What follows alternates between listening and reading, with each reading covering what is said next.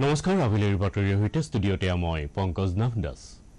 প্ৰধানমন্ত্ৰী নৰেন্দ্ৰ মোদী আজি ৰাষ্ট্ৰপতি ভৱনত ৰাষ্ট্ৰপতি ৰামনাথ কোবিন্দক সাক্ষাৎ কৰে এই সাক্ষাৎকাৰত প্ৰধানমন্ত্ৰী মোদীয়ে ৰাষ্ট্ৰপতিক বিভিন্ন গুৰুত্বপূৰ্ণ ৰাষ্ট্ৰীয় আৰু আন্তঃৰাষ্ট্ৰীয় বিষয়সমূহ সম্পৰ্কে বিস্তৃতভাৱে অৱগত কৰায়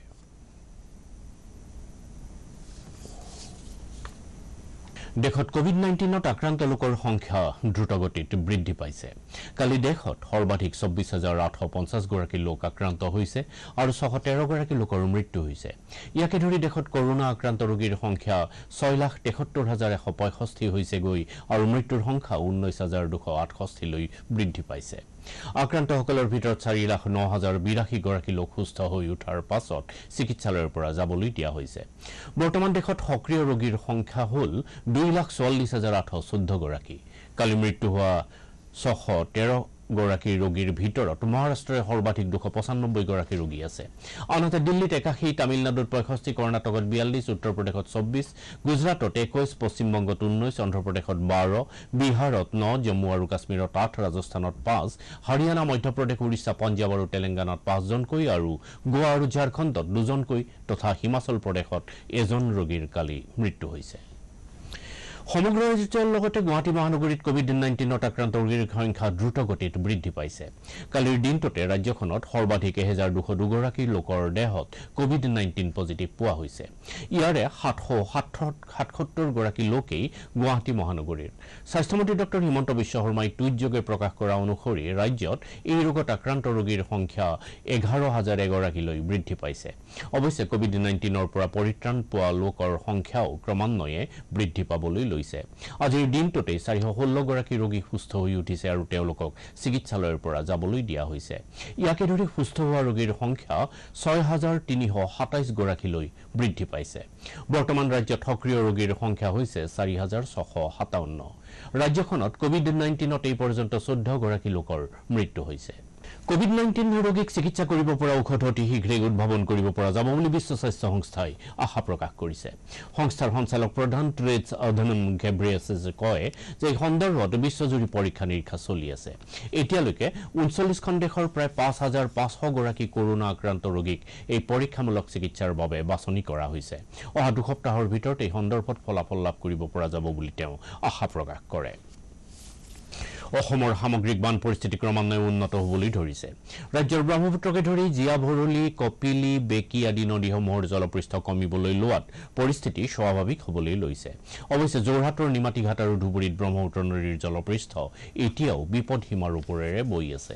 আনহাতে শোণিতপুৰত জিয়া ভৰলী আৰু নগাঁৱৰ কপিলি নৈৰ জলপৃষ্ঠও বিপদসীমাৰ ওপৰত আছে ৰাজ্যখনৰ 18খন জিলাৰ 43টা ৰাজহ চক্ৰৰ 1,412খন গাঁৱৰ 10,75,000 লোক ক্ষতিগ্ৰস্ত হৈছে ৰাজ্যখনৰ 53,348 হেক্টৰতকৈ অধিক কৃষিভূমিৰ বিস্তৰ ক্ষতি হৈছে ৰাজ্যখনৰ বিভিন্ন স্থানত বানত ক্ষতিগ্ৰস্ত লোকসকলক 171টা আশ্ৰয় শিবিৰত আশ্ৰয় দিয়া হৈছে যোৱা 24 ঘণ্টাত মায়ং আৰু ডুমডুমাত বানপানীত 2 জন লোকৰ মৃত্যু হোৱাৰ পাছত বানত এতিয়ালৈকে ৰাজ্যখনত মৃত্যু হোৱা লোকৰ সংখ্যা 37 জনলৈ বৃদ্ধি পাইছে আজিৰে পৰা 12 জুলাইলৈ কাৰ্যকৰী হোৱাকৈ কামৰূপ মহানগৰ জিলাত আনলকৰ নীতি নিৰ্দেশনাৰ ক্ষেত্ৰত মুখ্য সচিব কুমাৰ সঞ্জয় কৃষ্ণই আজি এটা সংশোধিত নিৰ্দেশ জাৰি কৰিছে এই অনুসৰি 6ৰ পৰা 12 জুলাইলৈকে দিনৰ 11 বজাৰ পৰা বিয়লি 4 বজালৈ অকলশৰীয়াকৈ থকা গেলামালৰ দোকানসমূহ খুলিবলৈ অনুমতি দিয়া হৈছে এই ক্ষেত্ৰত দোকানী আৰু গ্ৰাহকসকলে মাস্ক আৰু হেণ্ড গ্লোভছ পৰিধান সামাজিক দূৰত্ব বজাই ৰখাকে ধৰি কোভিড-19ৰ সৈতে জড়িত সকলো ধৰণৰ নীতি নিয়ম মানি চলিব লাগিব বুলি নিৰ্দেশটোত কোৱা হৈছে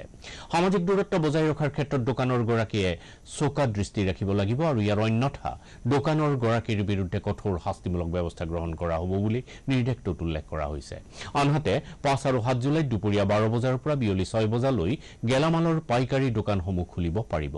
6 আৰু 8 জুলাইত পুৱা 8 বজাৰ পৰা দুপৰীয়া 2 বজাৰ ভিতৰত ঘৰে ঘৰে ফলমূল আৰু শাক-পাচলি বিক্ৰীত অনুমতি প্ৰদান কৰা হৈছে ৰাস্তাৰ কাষত কোনো ফলমূল শাক-পাচলি মাছ আদি বিক্ৰী কৰিব নোৱাৰিব বুলি নিৰ্দেশনাটোত কোৱা হৈছে ৰাজ্যখনৰ বান পৰিস্থিতি কিছু উন্নত হৈছে যদিও বিভিন্ন স্থানত গৰাখহনীয়াৰ সমস্যা এতিয়াও অব্যাহত আছে ডিব্ৰুগড় জিলাৰ দুলিয়াজান সমষ্টিৰ বামুনগাঁৱতো গৰাখহনীয়াই জটিল ৰূপ ধাৰণ কৰিছে এই গৰাখহনীয়াই ভালে সংখ্যক কৃষিভূমি নষ্ট কৰাৰ লগতে শতাধিক গাঁওবাসীক গৃহহাৰা কৰিছে বিধায়ক তেৰছ গোৱালাই জলসম্পদ বিভাগৰ বিষয়বৰ্গৰ সৈতে গৰাখহনীয়াৰ স্থান পৰিদৰ্শন কৰি পৰিস্থিতিৰ বুজ লয় বিধায়কগৰাকীয়ে গৰাখহনীয়া সমস্যা সমাধানৰ বাবে যাৱতীয় ব্যৱস্থা গ্ৰহণ কৰা হ'ব বুলি আশ্বাস দিয়ে এই ক্ষেত্ৰত জিঅ' বেগকে ধৰি কেইবাটাও প্ৰকল্প গ্ৰহণ কৰা হৈছে বুলি জলসম্পদ বিভাগৰ বিষয়বৰ্গই জানিবলৈ দিছে ডিব্ৰুগড় ডিষ্ট্ৰিক্ট টিপলিং পঞ্চায়ত বামুনগাঁৱৰ এই গৰাখহনীয়া আমি জন্মৰ পৰাই চাই আছো আগতে কিমান দূৰ আছিলে নদীখন এতিয়াতো চাইতে চাইতে আমাৰ ঘৰ তিনিবাৰ ভাঙিলো এতিয়া বৰ্তমান যেটো পৰিস্থিতি আছে এতিয়া ঘৰ দুৱাৰ একো নাই আমাৰ এতিয়া মানে ঘৰ দুৱাৰ বনাম এতিয়া লকডাউন চলি আছে খাম নে ঘৰ দুৱাৰ বনাম এতিয়া নৈত আমাৰ ঘৰ যায় যায় অৱস্থা এবাৰ যোৱাবাৰতো গ'লে এতিয়া চালিয়া বনাই আছিলো চালিয়াখন এতিয়া যাওঁ যাওঁ অৱস্থা হৈ আছে এই যেটো আপুনি বুঢ়ী ডিং দেখিছে এইটো অৰিজিনেল বুঢ়ী ডিং নহয় ইয়াৰ হুতি বেলেগ ফালে আছিলে এইটো হুতি হলাই এইফালে আহিছে বহু মানুহৰ ঘৰ ভেটি ইতিমধ্যে বুঢ়ী ডিঙৰ বুকুত যা গ'ল কেইবাগৰাকী মানুহ এই বুঢ়ী ডিঙত প্ৰাণ আহুতি দিব লগা হৈছে তেনেকৈ কৰুণ ইতিহাস এই বুঢ়ী ডিঙৰ আছে আৰু বিধায়ক হোৱাৰ পিছত মই বিভাগক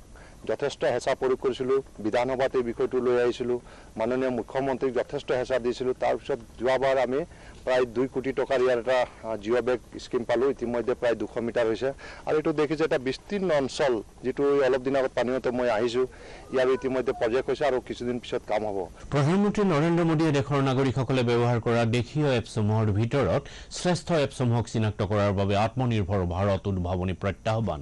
আত্মনিৰ্ভৰ ভাৰত ইনোভেশন চ্যালেঞ্জ নামৰ এটা প্ৰকল্প উদ্বোধন কৰে এই উপলক্ষে দিয়া ভাষণত প্ৰধানমন্ত্ৰী মোদীয়ে এই প্ৰকল্পত অংশগ্ৰহণ কৰিবলৈ প্ৰযুক্তিৰ সৈতে জড়িত সম্প্ৰদায়লৈ আহ্বান জনায় এই প্ৰকল্পই বৰ্তমানে থকা এপসমূহক অধিক উন্নত কৰাত সহায় কৰিব বুলি তেওঁ আশা প্ৰকাশ কৰে আমেৰিকাৰ ৰাষ্ট্ৰপতি ডোনাল্ড ট্ৰাম্পে কৈছে যে কৰোনা ভাইৰাছৰ উৎপত্তিস্থল চীনে এই মহামাৰীৰ বাবে দায়বদ্ধ হ'ব লাগিব কোভিড-19 সম্পৰ্কত চীনে তথ্য গোপন কৰাৰ ফলত এই ৰোগ সমগ্ৰ বিশ্বলৈ সংক্ৰমিত হয় বুলি তেওঁ অভিযোগ কৰে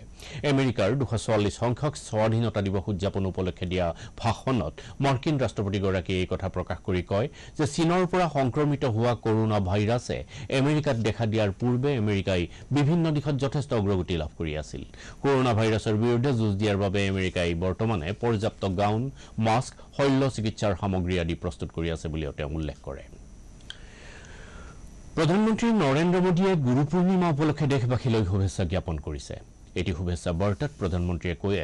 যে মানৱ জীৱন অৰ্থপূৰ্ণ কৰাৰ ক্ষেত্ৰত পথ প্ৰদৰ্শন কৰা গুৰুসকলক শ্ৰদ্ধা জনোৱাৰ বাবে আজিৰ দিনটো এটা বিশেষ দিন এই বিশেষ দিনটোত সকলো গুৰুলৈ তেওঁ শ্ৰদ্ধা নিবেদন কৰিছে বুলি মোদীয়ে উল্লেখ কৰে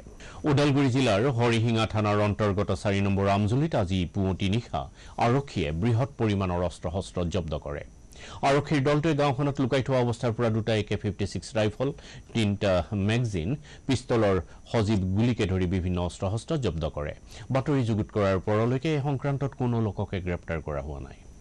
নগাঁও জিলাৰ জুৰিয়াৰ 3টা স্থানত জিলা প্ৰশাসনে 7 দিনৰ বাবে লকডাউন ঘোষণা কৰিছে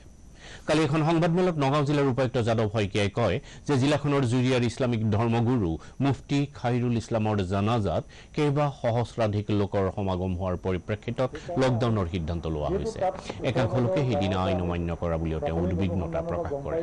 জানাজাত উপস্থিত থকা লোকসকলে আৰক্ষী আৰু দণ্ডাধীশৰ বুজনি অগ্ৰাহ্য কৰিছিল বুলিও তেওঁ উল্লেখ কৰে সংবাদমেলখনত জিলা আৰক্ষী অধীক্ষক অভিজিত গৌৰৱো উপস্থিত আছিল দৰগাঁও খেলপথাৰৰ আশে-পাশে ইমানখিনি মানুহৰ একেলগে গোট খাইছিলে সেইকাৰণে আমি তাৰ